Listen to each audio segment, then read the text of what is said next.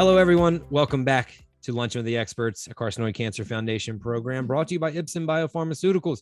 My name is Rain Bennett.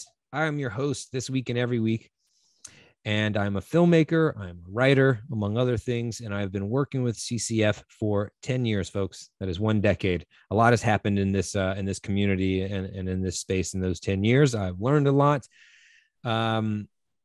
But I can't say enough, and I mention this every week, how fulfilled I have been to be a part of this community and help tell your stories. It's been one of the great parts of my career, and I sincerely mean that. So if you're signing on, go ahead and let us know where you are, where you're signing on from in the world. Say hello. If you're new to the show, first of all, I want to say welcome. And follow the lead of everyone else in the comments. Let them know where you're from. Say hello. I cannot encourage you enough to engage with the community. They will protect you. They will take care of you. They will share their experiences. They will help you along this journey, and we will as well. We're here every week. So I mentioned earlier that I've been working with CCF for 10 years to create video content, sometimes live videos like the one you're going to watch today, and sometimes documentaries about patient stories, sometimes treatment-based videos. Hundreds of videos that we have created over the past 10 years, and they all have the same mission in mind, and that is to educate people and raise awareness about neuroendocrine tumors. That is what we are here to do, and that's what we're going to do today. Before we get started, we always want to thank our sponsor, Ipsen Biopharmaceuticals. We could not do this program without them, and we always have this disclaimer from them, and that is that the opinions expressed today by our guest presenters, as well as the questions that you all ask at home, haven't been created or suggested by the sponsors of Luncheon with the Experts, and CCF doesn't endorse or promote any of the views, opinions, or information that will be provided in the presentation. Audience members should not rely solely on the opinions or information expressed by the guest presenter today, and should seek guidance and direction from their own medical advisors regarding any choices they make about their health or treatments. Okay, so as disclaimers often are, it's a lot of words. The real takeaway is that last line, which is like, look, we or our guest do not know your specific case, most likely today. And so we're going to give you some great advice, some general direction, some answers to your questions. But because we don't know your specific case, take that information and that advice and those answers back to your home team, which does, and make the best plan and path forward for you. Because if there's anything I've learned in the past 10 years, it is that each case of this disease is unique, and therefore each plan and path forward is as well. Okay, great show today. We have a new guest on the show that I'm very excited about, and I know that you will be too. I'd like to welcome Dr. Nadine Mallak to the show. Dr. Mallak, how are you? Hi, good morning. Good morning. Hi, and thank you very much for having me. I'm very happy to be here. Hello to everyone watching. Yeah, we're happy to have you. So I know you a little bit now. We've talked a couple of times, but for those who may not know you or may not be familiar with the work that you do, tell us a little bit about the role that you fill in the neuroendocrine tumor community. So I'm a radiologist with subspecialty in the pathologies of the abdomen and pelvis, and I'm a nuclear medicine physician. So if you have questions about imaging of neuroendocrine tumors or PRRT, so that's what I do, and that's my role in our multidisciplinary neuroendocrine tumor group. And where are you based out of? Where do you work? I am at Oregon Health and Science University in Portland, Oregon. Yes. I don't think we met when I was there, but I did film with Dr. Mitra, whom I know you work with, and a few other people. But I said this to him last time he was on the show. It's such a beautiful campus there. Like, that was really something that I enjoyed, just kind of up on the mountain there. That was really, really beautiful. So folks, you heard Dr. Mallak. And I know, and I already told her this, that every week you have questions about imaging, about PRRT, about the things that she specializes in. So I'm telling you, if you have those questions, which I know you do, today is the episode for you. And it could be the episode for someone else. So I encourage you, if you know someone, this is actually, I'll ask this of you. If you know someone who would benefit from being here today, has a question like that, or any question about neuroendocrine tumors, let them know the show's going on. Remind them. People get busy. They forget that want to be here. So tag them in the comments, share the video, send them a text message, call them, fax them, whatever you got to do. We want to get as many people here as possible, because even though you will be able to watch the replay as soon as this video is done today, so tomorrow, next week, whenever you can get to it, and there will be a lot of value in that, even if you can't make the show, the real benefit is getting this interactive virtual one-on-one session with Dr. Mallak today. So we want to get as many people here as possible. Go ahead and start sending in your questions. I'm sure there are some there once I start churning through the comments. But one more thing I'll mention, and I do this every week as well. If you see comments or questions that you have in the sidebar there, just right under it. You can like it or love it or any of the emotions that Facebook allows you to use. They all work the same way for me. It shows me there's a demand for the question. I'm going to make sure I get that question across, because inevitably we get so many questions every week. We just can't get to them all. That's why we have the show every week. We come back to try to get to them all eventually. But if I see there's 8 people that have this question about PRRT, for example, I'm going to make sure I get that across. Okay. So that just helps me do my job better. So I appreciate that. And that helps me, do my job, which is of course to serve you. Always a lot of Canada in the house. So I'm happy to see that. Yeah, a lot of good crowd are already churning in. Yes. Beaufort, South Carolina. In North Carolina, we call it Beaufort. So I have a question, Dr. Mallak. Remind me, how many years have you been kind of working in the neuroendocrine tumor space?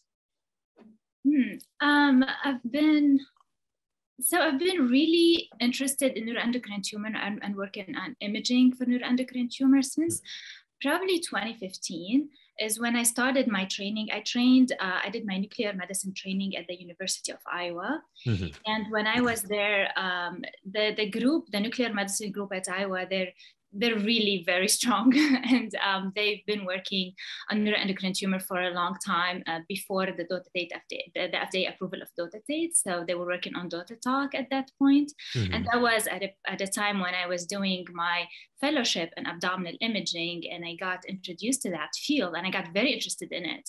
And so I went to nuclear medicine and I did additional training in nuclear medicine, and I got certified in that as well. And during that time, I was working with them on with the DotaTalk imaging before the FDA approval of dotatate. So that was really cool. And I thought, wow, like this makes a lot of impact on patients' lives. So I that's how I got really interested in nuclear medicine to begin with, and I started working with the group at Iowa. And then I moved to Oregon in 2017, where I started working in both nuclear medicine and abdominal imaging. How many of your patients are net patients, roughly, percentage-wise? It's really difficult to tell. Okay.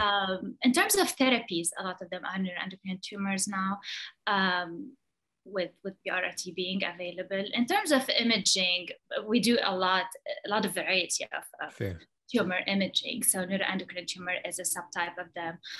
But in our multidisciplinary group, given my background, I provide the input from like the imaging, molecular imaging with dotatate and FDG, which is also still plays a big role in neuroendocrine tumor, and for like CT and MRI and anatomic imaging, what we call anatomic imaging.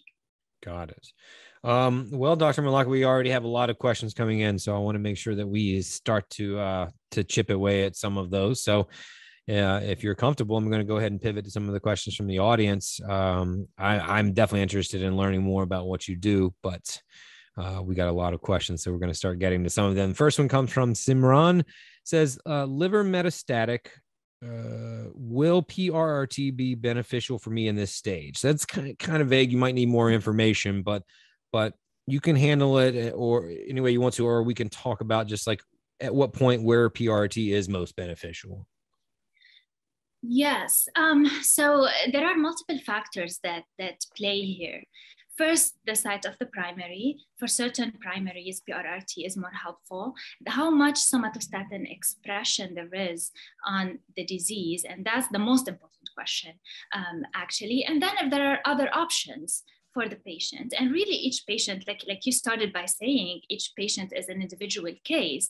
Like for example, we always like to start with surgery, which is of course like it's the surgeon world. It's not, I'm not the person who performs that, but like usually if you can take out the tumor, you want to take it out. And even the metastatic disease, which is something unique to neuroendocrine tumor. Like for other cancers, most of the time when the disease is metastatic, you don't take it out. But for neuroendocrine tumor, if you're able to take out the primary, and as much as you can for metastatic disease, if you can take out the bulk of the disease, you can actually positively impact the outcome of the patient. So we like to start with that if it's possible.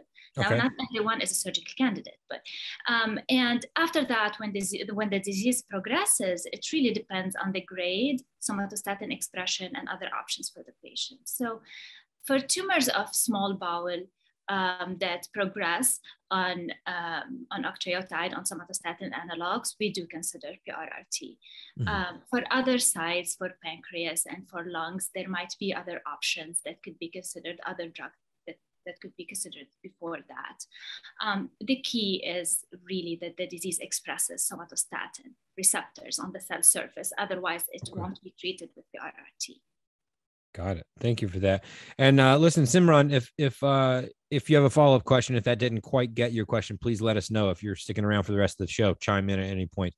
And folks, I alluded to our video library or database at the beginning of the show. And so I just wanted to make a point to that. Dr. Mallak was talking about essentially sequencing, right? Which is a topic that often comes up and is often under discussion. And of course, if you talk to a surgeon, they'll usually say surgery first. But I know people discuss and debate this. But I just wanted to make a point that we pretty much have a video for like every topic. So if, for example, you heard her answer and you're like, well, I want to learn a little bit more about surgery, we have a video on that.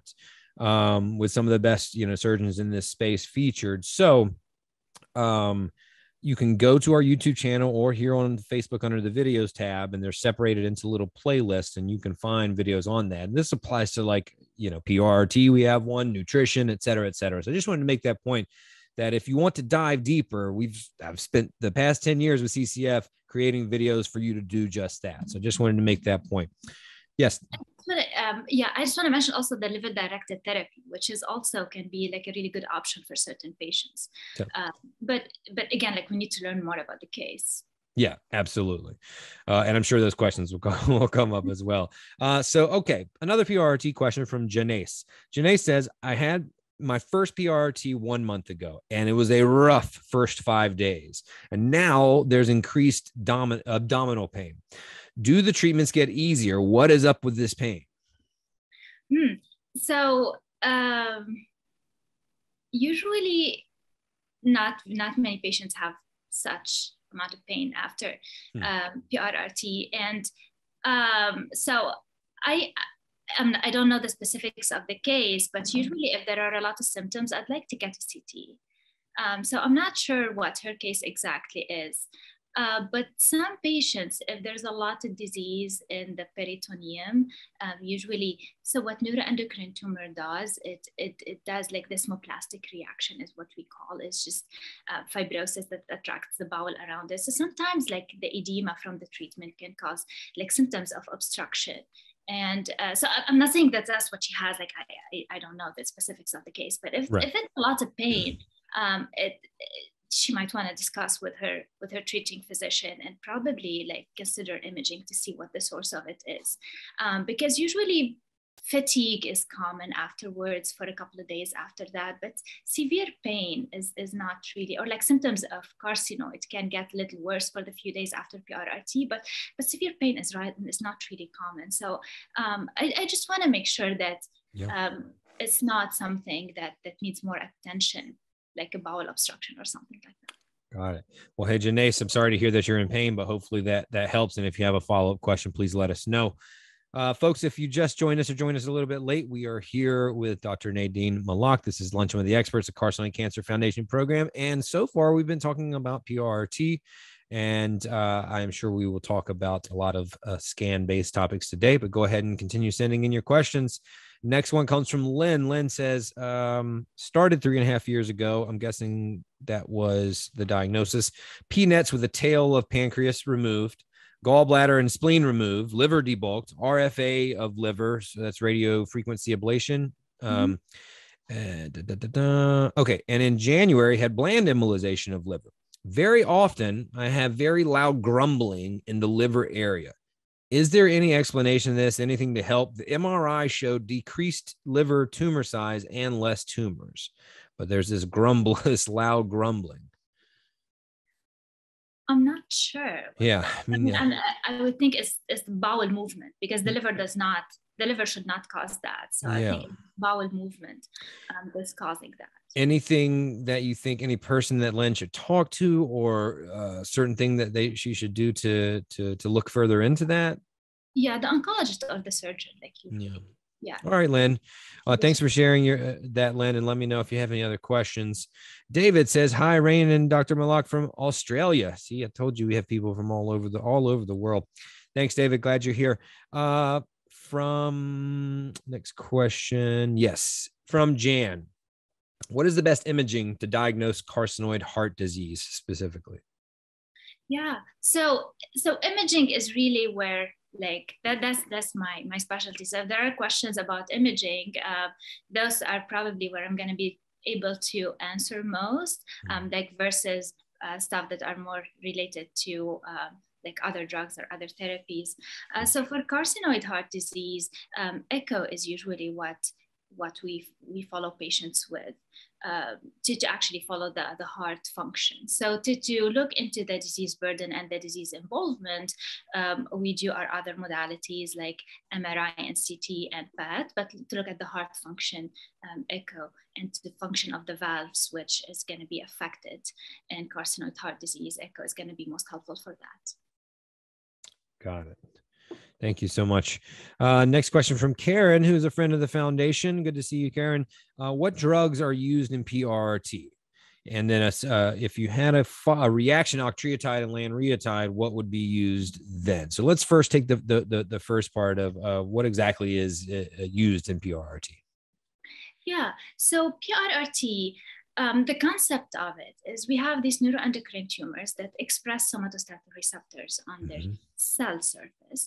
And so the somatostatin analog, which are usually given to patients to treat this disease, like octreotide and lanreotide, they go and they attach to these somatostatin receptors in order to treat the tumor. So with PRRT is a very similar concept, but we do attach a radionuclide that goes in and it delivers local radiation to the cell. So we give it IV and it goes to the blood, it attaches to sites of neuroendocrine tumor and delivers local radiation. So that's really what we give. And the FDA approved agent for that is lutetium dotatate. So there are other agents that you can see in clinical trials mostly, or like used outside the US, but they're not FDA approved for use in the US. So the one we use is lutetium dotatate. So that's the drug. Now, in order to protect the kidneys, because this drug is excreted in the kidneys and we want to minimize radiation to the kidneys, we give hydration and we give amino acid solution with PRRT to protect the kidney. And it's amino acid based arginine lysine solution. So the therapy would probably take 30 minutes of infusion, but it's much longer infusion to include the saline and the amino acids. So that's what goes with PRRT. Now, I wonder if the question is, because PRRT is usually given along with somatostatin analog like octreotide, lanreotide, or after progression on these agents. Now, if patients cannot get somatostatin analogs for some reason, we could still go ahead with PRRT. So it's not like they have to take somatostatin analogs, otherwise we're not going to be able to treat with PRRT. We could give PRRT without, like if the patient cannot have somatostatin analogs, we just won't give them. Got it. Thanks. Thank you, Karen. Appreciate your question. Next question from Jim. Okay, so my primary was in the pancreas about 5 years ago. I had 75% of the pancreas and spleen removed. Since then, the disease has been in my liver. Multiple hepatectomies and gallbladder removed since then. I get MRIs every 3 months to monitor my progression. Should I be getting other imaging periodically, and should we be scanning other areas for early detection of potential spread? That's a great question. And the choice of imaging, it depends on the disease, on the grade of the disease and the site of metastatic disease. So for liver, MRI is great. It's really the best imaging modality. So although PET is super helpful, MRI, it allows us to detect even smaller liver lesions than PET, and it allows us to actually measure the lesion more accurately, like to measure the size of the lesion and to be able to follow up the size of the lesion over time to see if it's progressing or not. MRI can allow us to do that perfectly. So for liver, it is the best modality. Now, patients who have a pancreatic tumors, usually they develop peritoneal disease or disease in the mesentery less than small bowel, than patients with small bowel primaries. So patients with small bowel primaries, we advise CTs occasionally because it's a little better for peritoneal disease. Now, the role of PET is to detect disease that might be occult on CT or MRI. And it's mostly bones is the disease that hides on us most of the time, that we see it very perfectly with PET. We could see it on MRI, but the thing with MRI, it's a very long scan. So we get it on one area of the body. We can't get it on the whole body. So PET actually scans the whole body and it shows us the bone disease perfectly. So although there is no clear guidelines on how often should you get a PET, usually at staging, it's very helpful to see to actually what we're dealing with, where the disease is exactly. Is there something elsewhere other than just the liver and pancreas or not? And some people recommended every 2 to 3 years just to check and make sure that there's no other disease developing outside of these areas. So in his case, I think if the disease is mostly in the liver, MRI is perfect for that. Every once in a while, like probably 2 3 years, the dotatate PET is going to be helpful just to make sure it didn't go somewhere else that we're not aware of. Got it. Thank you. Very important comment from Bridget, who says, "You guys are awesome." Well, I will receive that on behalf of the foundation, Bridget, but I also want to flip it back around because I think that you are awesome. Next question comes from Effie. This is about dip neck. And the question is, what is the imaging best to monitor dip neck? And can we, if we're able to, can we, and she says diagnose through pathology, by the way, but can we explain what dip neck is? Dip neck, the lungs, right? Yeah. So it is usually on CT. That's where. Okay. So we follow up on CT, and these are usually very small. And until we see it growing on CTs, like we don't do more for that. Got it. Next question from Beth. If the blood counts are lower limits, WBC, platelets, and ANC, would you continue PRRT or wait for improvement to continue? So it depends on how low. So there are levels of toxicity that so sometimes patients start with lower levels because a lot of our neuroendocrine tumor patients have been treated with other therapies. And sometimes they start with us with like platelets and white counts that are on low levels, on the low end. And so if after the first treatment, they don't drop much, then we could just continue. However, if they drop below certain levels, and we have thresholds for toxicity. So if they drop below certain level, we wait for them to recover, and we wait up to 16 weeks for recovery. If they don't recover, then we stop. We won't continue. If they recover, then we treat with half dose. And if no toxicity develops with half dose, then we could continue with the full dose after that. So that's the course of it. But they need to recover for us to continue the treatment. Okay, understood. Thanks, Beth. Appreciate your question. From Azad, can MRI detect growth and new tumors of any size? Growth and new tumors, it depends on the location of the tumor, really. And so for liver and pancreas, MRI is great. For bones, like I mentioned before, sometimes they're occult on us on our anatomic imaging. So very important point to mention is whenever we do imaging of the liver and pancreas, it has to be multi-phase. So after IV contrast, we image in multiple phases. So there is the early phase, which we call arterial phase, where the contrast is mostly in the arteries. And a lot of neuroendocrine tumors show up on this phase. So we see them on the early one. And then there's later phase, which is portal venous phase. And some of these tumors wash out then. But because the disease is heterogeneous, this is not the rule for all of the tumors. So some tumors actually do show up on the later phase more. And so that's why having multi-phase is very important for these patients. So, and I say that specifically for CT, because for CT by default, if we just say CT of the abdomen and pelvis, by default, it's portal venous phase, it's not multi-phase, so unless specified. And so neuroendocrine tumor patients are going to need that. For MRI, usually MRI is multi-phase. So patients do get all these multi-phases. And so it's just important, it's very important to have the imaging done appropriately for us to be able to actually detect these tumors. MRI is best for liver, and it can detect smaller lesions compared to other imaging modalities. Compared to CT and to PET, MRI can detect smaller lesions in liver and pancreas. Got it. Thank you. So Paula has a question, and often people have similar questions to this. She was diagnosed in 2005. I'm not sure where the primary was or how she was diagnosed, but no scans, octreotide, PET scan, CT, MRI have shown her tumors. And so really the question is like, why would that happen? Like, what are the, situation where your tumors wouldn't show up when you have been diagnosed?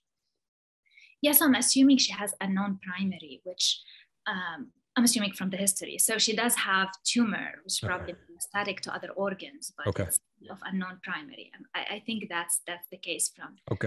That's what I would understand. So unfortunately, in some cases, like we still don't know where the primary is.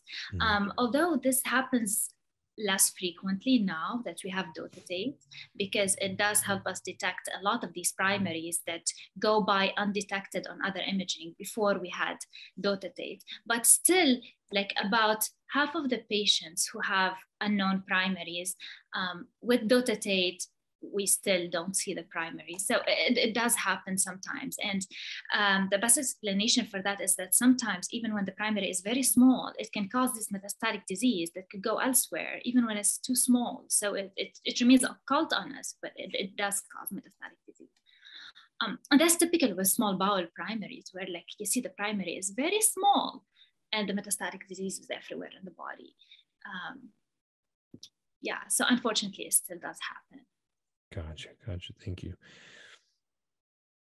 Dr. Mallak, talk to me a little bit about, I know there's a lot going on in the world of PRRT now in terms of clinical trials, in terms of things that people are looking at, whether that's second round of PRRT. Tell me about some of the things that are coming up that you think in the next couple of years that are exciting to you in the space in which you work. Yeah, so it's very exciting. The progress that happened already is very exciting because I think we're able to manage this disease much better than we used to, just like a decade ago, right? And there is a lot more exciting stuff on the horizon.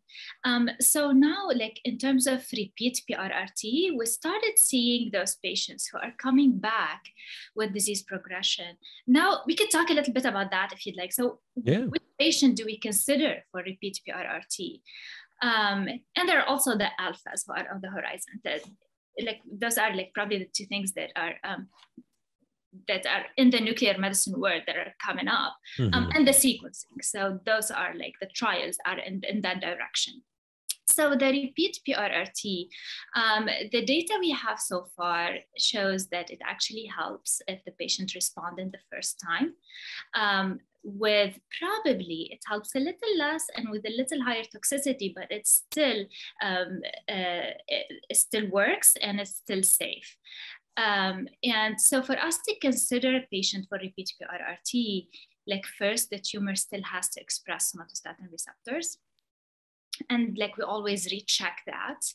And especially when the disease is growing rapidly, I sometimes like to get an FDG as well, just to make sure that the disease is still well differentiated. There are no areas that actually are more aggressive that won't be treated with PRRT. So we image with dotatate for sure, and sometimes with FDG if we need to, before considering for repeat PRRT. And the patient must have responded the first time. And when we say responded, in most of the cases, we're able to slow down the disease, to actually just stop it from progressing rather than actually shrinking. So only about 18% of patients in the NETTER-1 trial actually showed shrinking in their tumor, but the majority actually it stopped progressing, and that's a success. And some patients also we consider response if clinically they did better and their symptoms did way better. And so we have a lot of patients like that who did very well after PRRT the first time. And so if they progress after that, if they did not have toxicities with PRRT before, if they had good response, and if they're still showing somatostatin receptor expression, we consider them for retreatment. And there are trials like they're going to start now to show actually prospectively how much these patients benefit from repeat PRRT. Now, the other exciting development is the alphas, which we're all very excited about. And the alphas, so it's just the physics properties between alphas and betas. So each one of them has some advantages and disadvantages. And so the alphas are like heavier particles. So they sit in place and they deliver higher radiation to the tumor itself. They don't travel around the tumor. And so that's why we expect that they're gonna have probably higher, they're gonna deliver higher radiation to the tumor and have less side effects. And so there is like one paper that came out recently and it's with lead and it's showing like shrinking of the tumor in a lot of patients, like about 80%. Which is very exciting if that's the case. So those definitely like are on the horizon, and actinium is the one we're looking into. And there's a trial opening later this year with actinium that we're like very excited about. Yeah.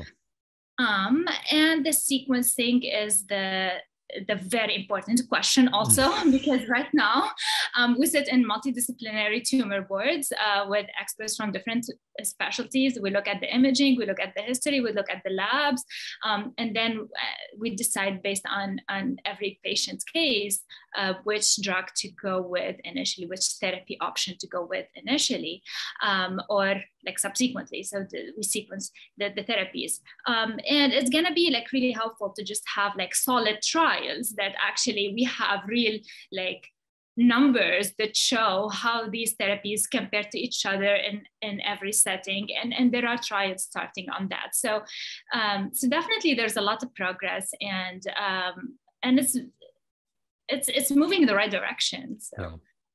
That's exciting. That's exciting. I appreciate you sharing all that. Okay, well, lots of more questions to get to. Folks, we are just about halfway done with today's show, so plenty of time to get those questions in. Next question from Effie. Effie says, what are your thoughts on microscopic disease that doesn't show up in imaging, but the NET test shows progressive disease? I'm not sure if you know how much experience you have or knowledge about the NET test, but yeah, so I'm not the person. The oncologists are the people who actually deal with NET tests. So I'm not the person who orders it. And I know that it's debatable among oncologists, indeed, like use it and how. And so what NET test does is it actually detects some genetic stuff that are related to neuroendocrine tumor in the blood. So it's a very sensitive test, and it actually can tell us before imaging if the tumor is recurrent or not. And so I think so it's definitely oncologists will be able to answer more as like when do they use it exactly and how do they use it. But I think it can be very helpful, especially that neuroendocrine tumor patients, especially when they're younger, with a long life expectancy, and we image them a lot. So if we're able to actually decrease the frequency of imaging, and just like if we have better biologic markers or like better testing, like the NET test, we could actually decrease the frequency of imaging, decrease radiation exposure to patients who are getting CTs and PET CTs frequently, and the cost. I mean, we'd like to think that we're in a world like where cost doesn't matter, but it actually does. Yeah. Right? A lot of patients like pay from like out of pocket or like have co-pays with each imaging modality. So I think it's another promising tool on the horizon. It's still debatable in the oncology community and how much oncologists use it, but I think it's promising and it can be very helpful. Thank you. I appreciate that. And thanks, Effie. And we often get questions about the NET test. And I just want to reiterate, you may have heard this, Effie. I know you're here pretty much every week. But we have a video. The first Luncheon with the Experts episode actually was with Dr. Maudlin, who created the NET test. So that whole episode was about the NET test, which indeed, as Dr. Mallak said, is like, under a lot of discussion because it's kind of new. So a lot of people are interested in it, but some people just don't quite know enough about it. But it's very, very interesting. And I am certainly not the person to talk to about it, but we had the person, or at least one of the people to talk to about it on the show. So I would source that. It's literally the first episode of Lunch with the Experts. So if you go to Lunch with the Experts and scroll all the way back to July 2020, I think, there it is. Next question from Ruby. If a gallium PET scan shows metastases to the skull, do you need a biopsy to confirm it? In the skull, it's a little tricky because there are other benign entities that can show dotatate uptake. And I wonder if that's what the question is about, because there is a benign lesion called meningioma, and a lot of people have it. It's like a common lesion, and it's benign. We don't need to do anything about it, but it can light up on dotatate PET.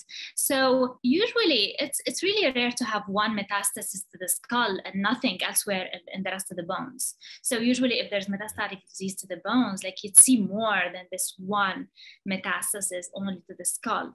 So sometimes MRI can help, and it can show us like clearly that this is a meningioma and it's not a metastasis. So sometimes on PET, like we can't tell for sure. So we get an MRI and the MRI can answer the question. Now, if we're still unsure after that, then probably if your doctor is suggesting biopsy, then there have been like the tests that have been done and they're still unsure. But usually that's the reasoning, is like those pitfalls in the skull, like these benign lesions that can basically mimic neuroendocrine tumor metastasis with their uptake on dotatate. Got it. Thank you. And thanks for your question, Ruby. From John, the question is about imaging after each PRRT treatment. And so this kind of a two-part question. The first one is just like, can we talk about it? You say, please explain. But then there's a smaller secondary question, and is fasting necessary? So let's just talk. It's not necessary. Okay. So we check that one off. So this is a bigger question about, so just talk to us about the imaging that happens after each treatment or of PRRT.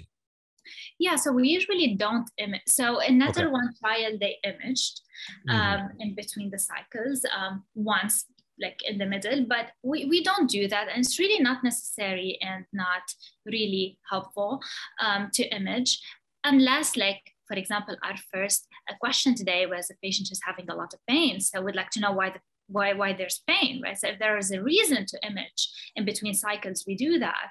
But if not, if the patient is doing okay, we just continue, we do the 4 cycles, and then we restage afterwards.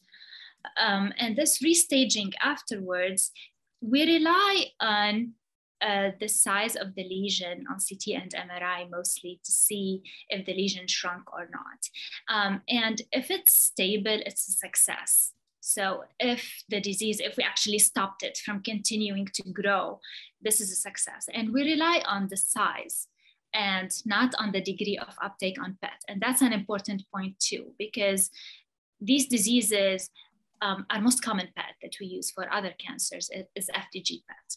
And with FDG PET, if the degree of uptake goes down, we say that this is response. So it correlates with that. But that's not the case with dotatate. And that's an important point. So we don't rely on the fact that the uptake on PET went down to say that it is, the tumor is responding or not. We rely on the size of the lesion and on whether we have lesions that have resolved or lesions that appeared newly on the PET. So those are the criteria to say that. And we give it time. This treatment takes time to work. So if we image with very short intervals, like we're not gonna be detecting much. So we just give it time to work. And commonly in patients who have been treated with PRRT, we image after the therapy, like 3 months and then 6 months. And then you see it either shrinking slowly with time when it's responding or just staying stable. And so that's the imaging post-PRRT. So size based on CT and MRI and PET, which according to guidelines from the Society of, from SNMMI, the Society of Nuclear Medicine and Molecular Imaging, is like, it gives you a new baseline for the future also to see where the disease is at that time. So that's how we deal with imaging for neuroendocrine tumor. There's a little bit of variability like between institutions and different approaches, like how frequently they get it. But there's no need to image a lot. We can just distance it. Lovely, thank you. So earlier, not too long ago, we discussed a case where the primary was unknown. So we have another question about that situation. Samantha says, I'm still primary unknown since diagnosis of 2020, stage 4 with metastases to the liver. So what's the best imaging to find my primary? And I'm sure this is a common issue for people. Yeah, so if DOTA tape doesn't show it, that's our most sensitive imaging. Then unfortunately we're not gonna know. So, and sometimes after that, like when the surgeon would go in and they would just scroll the bowel, like they look at the bowel carefully, because this is the most common side of it usually. So they look at the bowel and they see if during surgery they could find it. But by imaging modality, it's if we don't see it by DOTA tape, then unfortunately it's gonna stay unknown primary for the time being. Like in the future, if we have more sensitive modalities, or if we have like better ways in the future, you never know. But who knows? So far, who knows? But so far, is DOTA tape PETs. Got it. Thanks, Samantha. I'm not sure if I've seen your name before, but if I haven't, hello and welcome to the show. And if I have, my apologies. Welcome back. From Rose, how effective is PRRT on metastatic peritoneal tumors? So it is effective, although so peritoneal disease is we have like this desmoplastic or this fibrotic reaction that neuroendocrine tumors create around them in the mesentery.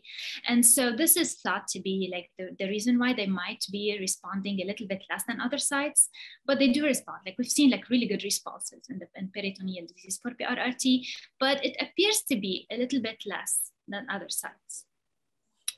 So there is this new paper that the group at Vanderbilt published recently, where they have like this score. They came out with a score that predicts the response to PRRT, and it's a really nice paper. I liked it a lot. I like the work they did a lot because it helps us with our reasoning and with our rationale and with like just trying to think of what to expect when we give PRRT. And one of the higher scores were like, what they looked into is like the symptoms and the involvement of critical organs, and peritoneal disease like was one side specifically that we're looking into, and whether the patient had chemo before or not. And they showed that like basically the higher the score is, the poorer the prognosis is going to be. And one of these contributors to higher score is peritoneal disease by itself, in addition to the degree of involvement of other critical organs. Yeah, so it does respond, but probably a little less than other places. Got it. And folks, pertaining to the paper that Dr. Mallak mentioned, I think it was Dr. Nanu Das that we had on the show a few episodes back. And we talked about that paper. It was just right when it had come out. And so what is it now? It's March. That might've been January, maybe February. There's only been a few months of this year. It was this year. So if you want to learn more about that specifically, we talked about it on the episode, and shout out to Dr. Das. He's been on the show a couple of times. Great team over there at Vandy. Okay. We've got just about 15 minutes left. I like this question. Kind of not so specific, kind of a bigger question. Karen says, are most nuclear medicine doctors familiar with neuroendocrine cancer? Which we know we know you are in this case, but what about most nuclear medicine doctors? Yeah, so just like all other specialties, really, like surgery and oncology and radiology and nuclear medicine. So neuroendocrine tumor is not a very common disease. Although like when you're at a place where you're at a referral center for neuroendocrine tumor, you think like everyone has neuroendocrine tumor, right, because you see it a lot. It's like, yeah.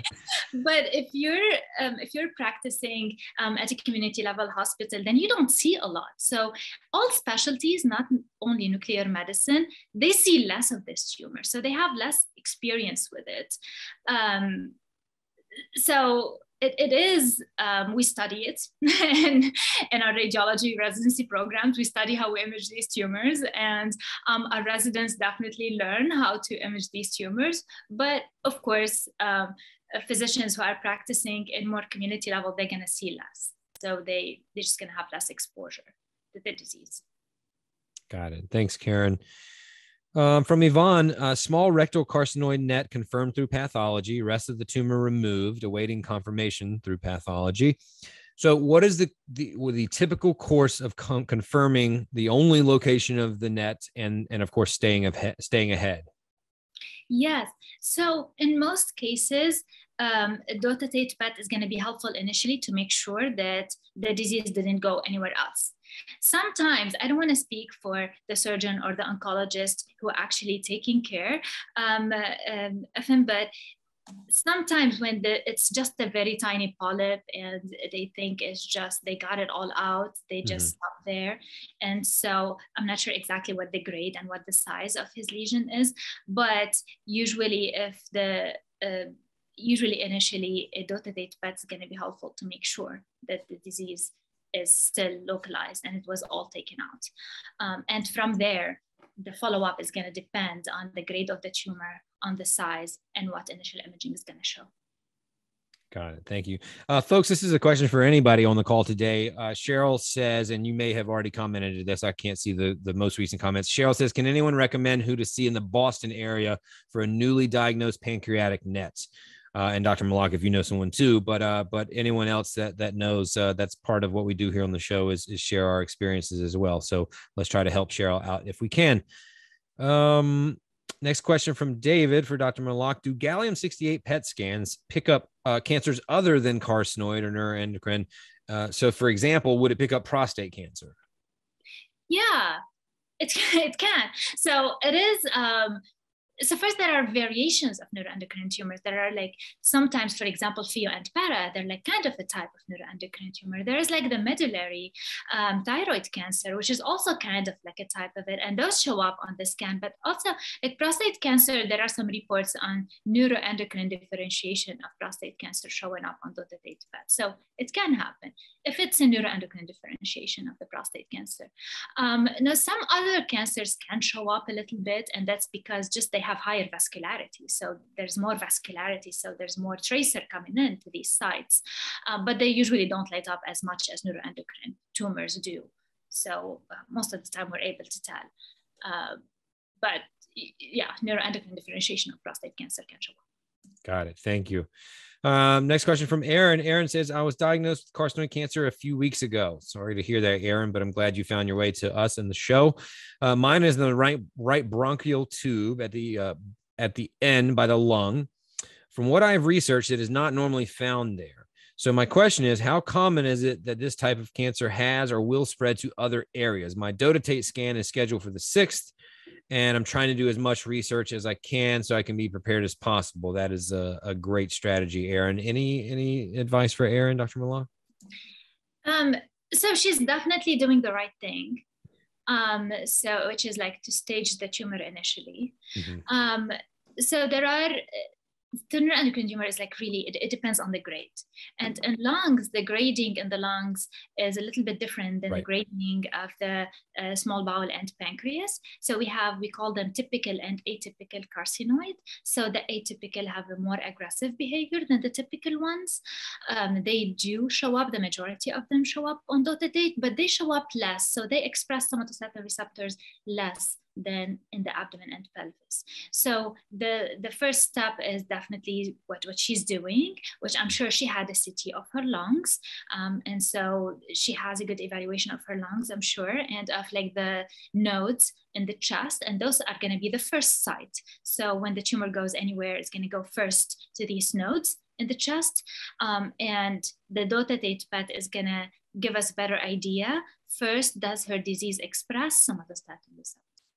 If it does, then you can stage it with dotatate PET. If it doesn't, then you can't stage it with dotatate PET, unfortunately. So if her primary lesion is not showing up on dotatate PET, then we cannot rely on the scan to say that it didn't spread anywhere else. Then there are other options for that An FDG PET is one of them. Got it. Thank you. From Vicky, is there a limit to the number of PET scans, CT scans you can have in a year? In a year, so there is no limit, but in a year, it's like a short period of time to have a lot of imaging. So the frequency of imaging is going to depend on, first, like, do we have metastatic disease? And second, how quickly it's progressing and the tumor grade. So in disease that's progressing quicker, usually we get like shorter time follow-ups, like every 3 months. But in the majority of neuroendocrine tumors that are slow growing, you don't need imaging more frequent than 6 months. Yeah, unless they're growing quicker than that and we need evaluation shorter. But for the majority of patients, that he could wait 6 months. And like also if it remains stable or very slowly progressing, then you could distance it even further. But I should say that dotatate PET is not, most of the time, just CT and MRI, like for these short-term follow-ups, just do the work. So you don't need to do a lot of dotatate PETs. Okay. Unless the majority of disease is in areas that we don't see on CT and MRI. Like if the disease is mostly in bones and like you're doing CTs and you don't see it, then like you're not going to be able to see it on follow-up. Like it's not going to give you much information. So then you're going to need frequent dotatate PETs. But otherwise, like most of the time, CT and MRI like, do a good job, and we do dotatate PET occasionally in between. Got it. Yeah, that makes sense. Thanks. Thank you for that. From Joan, who is here on behalf of her husband. Hi, Joan. My husband has just finished his third PRRT treatment, but continues to have frequent daily bowel movements with some diarrhea. Sandostatin and lanreotide doesn't help the symptoms. And this has been going on for 2 years now. So he's being treated for pancreatic enzyme insufficiency due to long-term sandostatin use. And he's also taken Lomotil. I'm not sure if that's how you pronounce that. Is this a common side effect with sandostatin is the question. And can we expect improvements with PRRT? So it is a common symptom of neuroendocrine tumor, especially when it's metastatic. And some patients do get benefit with PRRT, but it definitely is not always the case. Like you have some patients who respond really well, some patients who don't respond at all, who continue to progress. So it's so what the data we have is like the average of all patients, but there are like individual variations in that. So PRRT for some patients, it does help with control of symptoms for a lot of patients actually.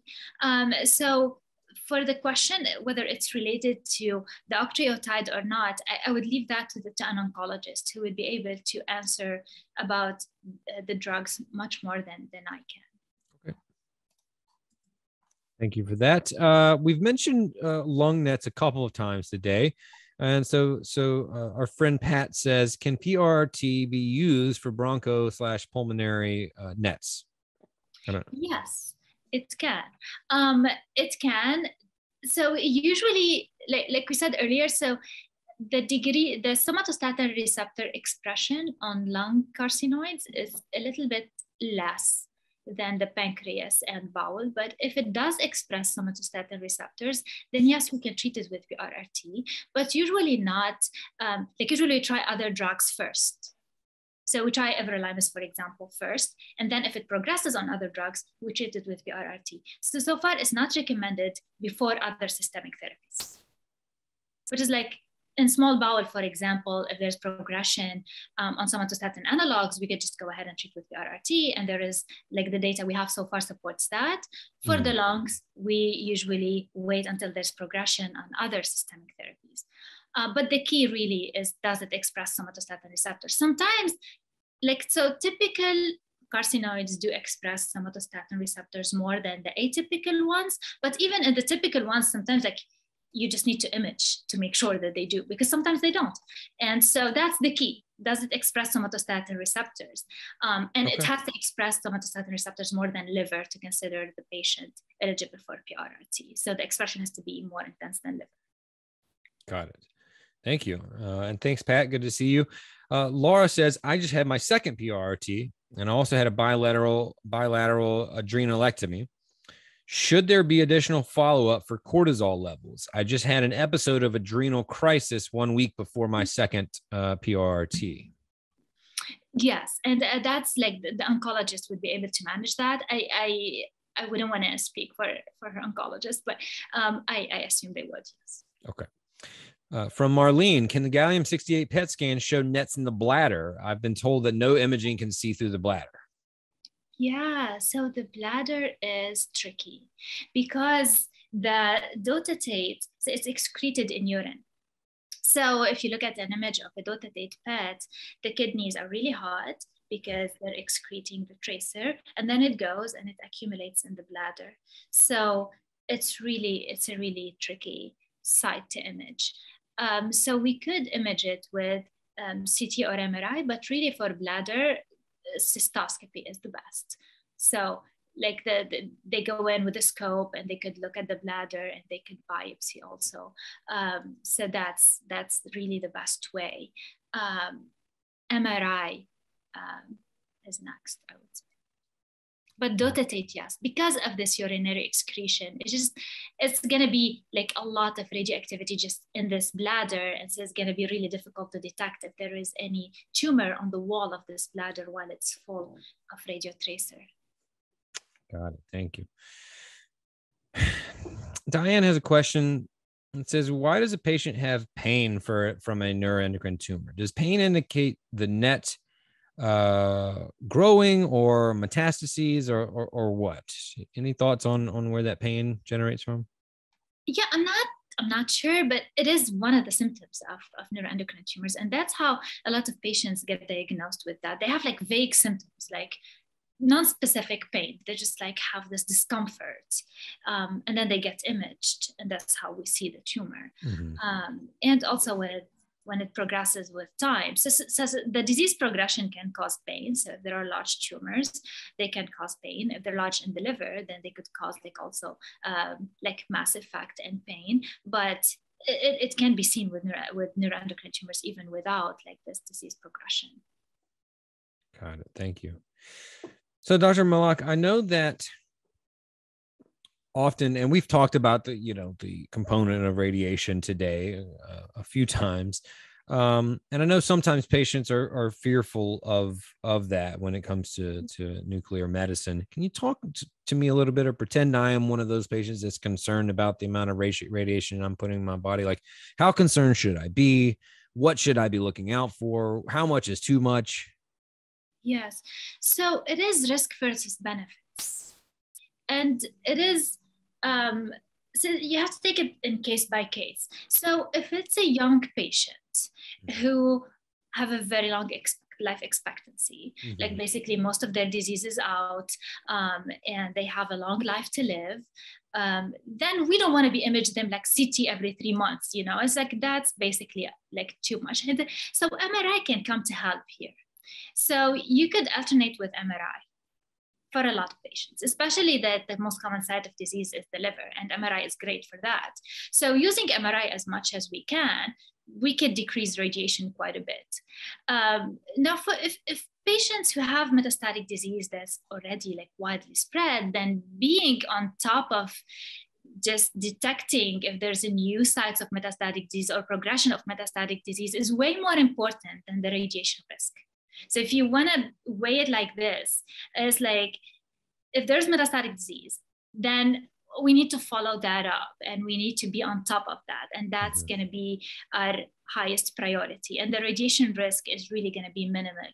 And it's most probably not going to affect on the long term when we have a much larger issue to deal with, which is the metastatic cancer.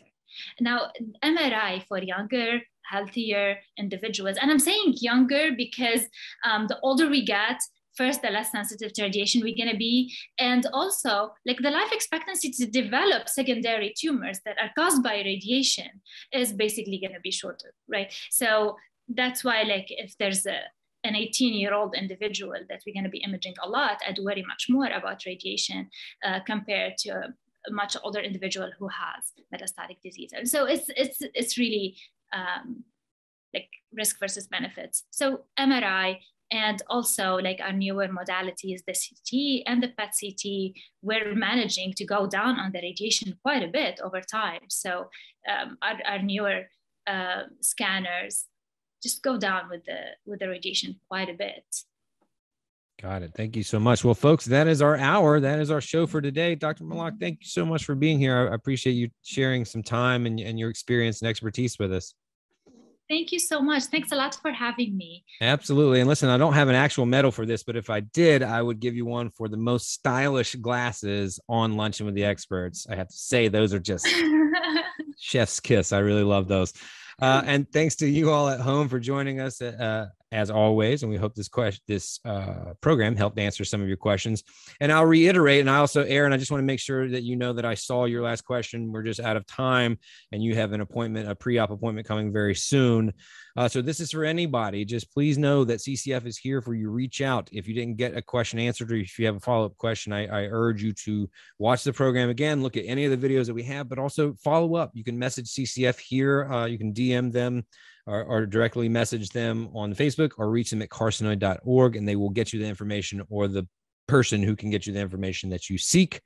But we hope this program help answer some of your questions, and we will be back next week. We also want to thank our presenting sponsor, Ipsen Biopharmaceuticals. We could not do this program without them. And finally, my name is Rain Bennett. Thank you for watching. I have been your host, and please join us next time on Luncheon with the Experts. Stay healthy, stay safe, everybody. Bye-bye.